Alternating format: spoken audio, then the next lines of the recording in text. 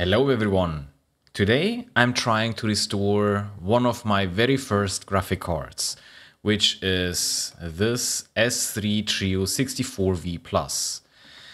I already worked on this card a little bit, but nothing seemed to have worked. I already replaced the capacitors, I replaced the BIOS chip, I reflowed the pins around the S3 chip, but none of this seemed to have worked. When I plug this card into a system, the entire boot process stalls out at one of the first postcodes that you get, like C0 or C1. So yeah, something is off with this card. Now, why do I want to restore it? Because, well, I'm not sure, but is this an AdLib card? Is this made by AdLib? I am not sure. Maybe someone of you knows about this. I have no further details about this card right now. Maybe I will find some more information about this card during the course of this video, but right now I can only say, well, it doesn't generate a picture. Initially, I wanted to start with this card, which is an NVIDIA FX 5600 XT, I believe. Yes, and it's nothing special. It's just a card that has seen better days. I think this entire fan, well, it's stuck, and I think it will fall out if I push it too far. It even cracked. So yeah, I wanted to give this a try, but unfortunately there are so many components at the back that are scrapped off. Here are some SMD components that are missing, including a transistor, this one here, which I don't know which one this is. I can only try to find information online on pictures. I haven't done this yet, but maybe if you have this card, well, you can let me know and maybe we can get this to work some other time, but not today. So we will focus on this S3 card today. It was part of my very first PC, a 486 DX4 and yeah, I would like to get it back into a working condition. And I was thinking the only thing that I haven't tried is to replace the S3 chip. So every time I went to the scrapyard, I kept an eye out for S3 cards, and I have two cards here. One of these cards will deliver the donor chip for my, well, probably AdLib card. And I have a feeling that most of you will already say, don't take the STB card because, well, STB was also the manufacturer of Voodoo 3 cards when 3DFX started to make their own boards and cut out all the other vendors like Diamond and Creative and all the other board manufacturers. I already tested this card and it seems to be working flawlessly, so, well, I don't want to destroy it. So this one is safe. And then I found this one. This card isn't in the best condition. And yeah, I'm really annoyed by this quality assurance sticker on the BIOS chip, and it's yellow. So yeah, I don't have much love for this card. So I will try to transplant this chip onto this card. I already checked under the microscope if there are any touching pins, but all is good. So let's test this card quickly, and if it works, then we can start with the process of swapping the chips. Okay. So this card is working fine and the board is working well too. Okay, so now let's swap the chips. But before that, let me thank today's video sponsor, PCBWay. If you like to work on DIY projects and need a partner for your next project, check out PCBWay.com. They offer a wide variety of services, including CNC machining, 3D printing, sheet metal fabrication and injection molding. I exclusively use PCBWay for my projects because they consistently deliver high quality in a short amount of time. You can also head over to PCBWay's shared project space and have a look at interesting projects, ready for you to order with just a few clicks. Recently, I made the MIDI Forge Maestro available, a wavetable board for your vintage sound cards. So if you're looking for a DIY project, this might be something interesting to you. So why wait? Head over to PCBWay.com and start exploring the world of DIY projects. Links are in the video description. Okay, I already placed some aluminum foil around the chip to protect the surrounding area. I don't want to expose the components that are around this chip to too much heat. I already had to remove one capacitor that was here. And I'll use my hot air station. So, let's see.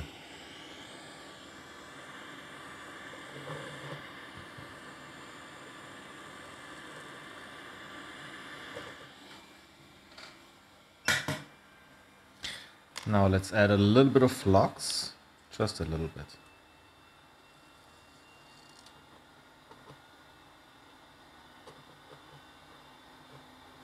already melts because the board is warm.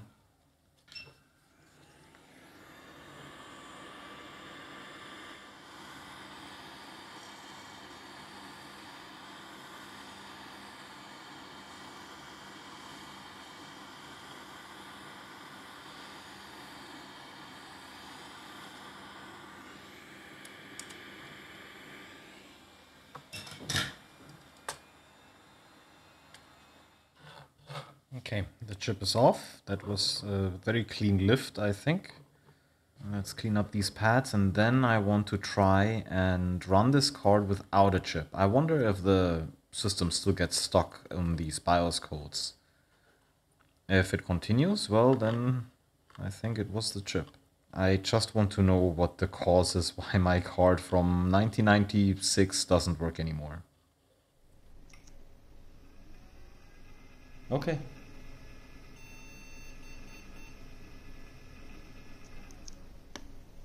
So as you have seen, the system powers on and I get normal postcodes. That means most likely my S3 chip that was on this card before was dead. So yeah, that's unfortunate, but nothing I can do about this. Why was the S3 so popular? Well, mainly it was because this was one of S3's first highly integrated chip. You saw that there's almost nothing else on this card, and it was very cheap. It was very popular with OEM builders because, well, you didn't have to spend too much money on your graphics card budget. If you wanted to have an office PC, the S3 cards were very, very, very good. The 2D performance in Windows was excellent, and also support for DOS games was amazing. Of course, S3 is not known for their astounding 3D performance, but for that we got 3DFX later. And this was a very common setup to have a Voodoo graphics card in combination with an S3 Trio. The pads are clean. I will just clean this up a little bit and then I will harvest the other S3 chip and then we'll solder it to this board. Hopefully we will see the BIOS message of this card after so many years again.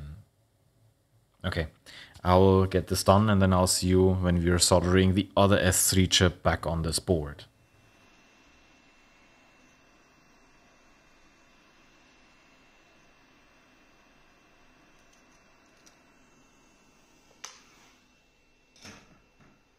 And here is our donor S3 chip. Also a very nice clean lift, and here is a little bit of a solder connection between two pins, but all pins are straight. Now we just have to put this chip on this card.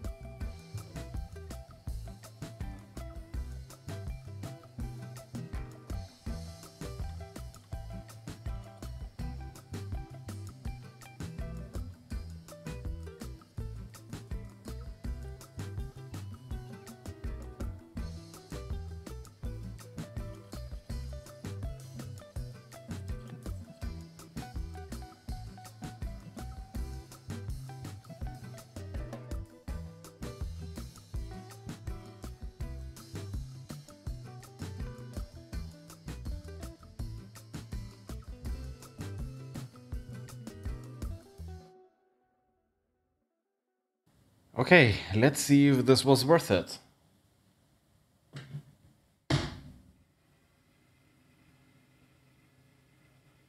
Haha!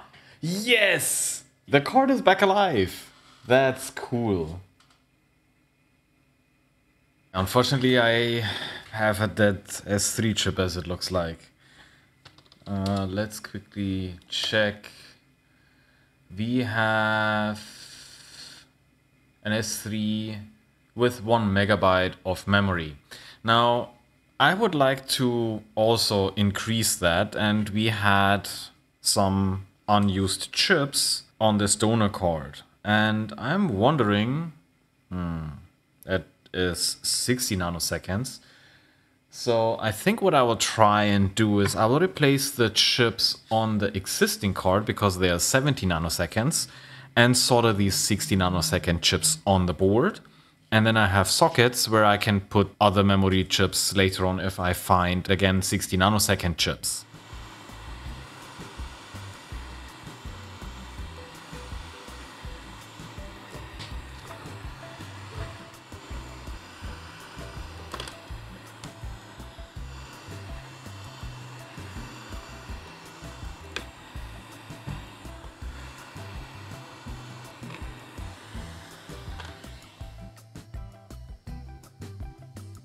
A memory upgrade for a vintage graphics card.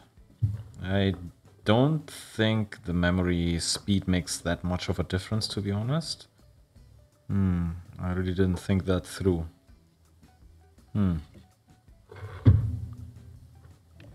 I will melt this socket left and right. Let's see. Let's hope this works. Okay, I think I got all of them. Whew. Yeah, I think I got all of them. Okay, great. Whew. Chip number 2. Could I have put sockets there?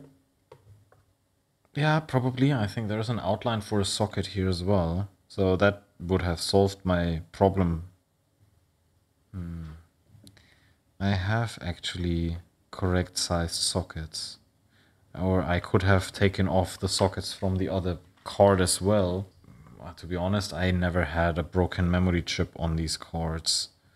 So yeah, I know I probably could have put sockets here, but well, I already soldered this chip and I'm not going to start now with sockets. No, let's just add these chips to the board.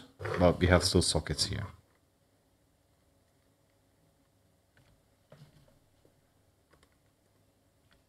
The new memory is on. Time to test if it still works.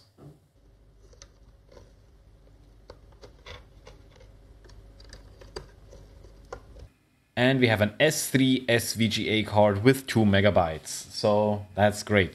Now I guess let's run some benchmarks and see if the card works as expected.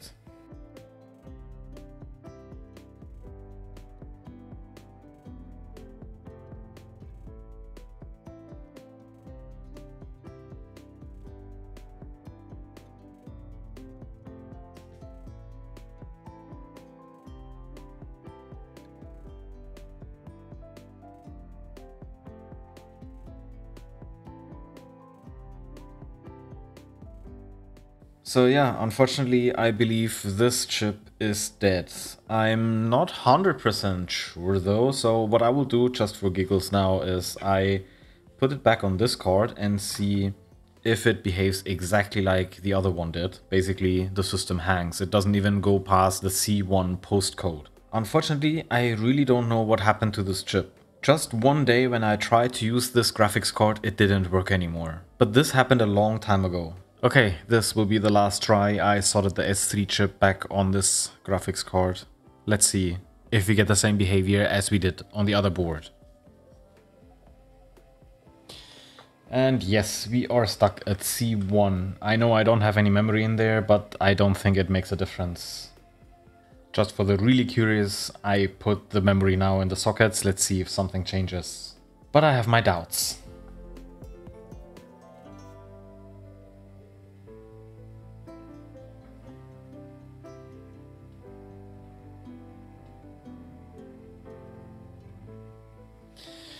And it is exactly the same behavior that we got on the other card. Unfortunately, this S3 chip is no longer working. I'm just happy that another mystery that dates back to my childhood is finally resolved and I can move on. I hope you enjoyed today's episode swapping these chips around, and I would like to thank PCBWay for sponsoring this video. I would also like to thank all my Patreons who are already supporting this channel, and if you want to support my work, you can head over to Patreon and pick one of the membership tiers. As a Patreon, you will get early access to my videos, and you will see behind the scenes and future projects I'm going to work on. So thank you so much for your time, thanks for watching, and I will see you in the next video. Take care and bye bye.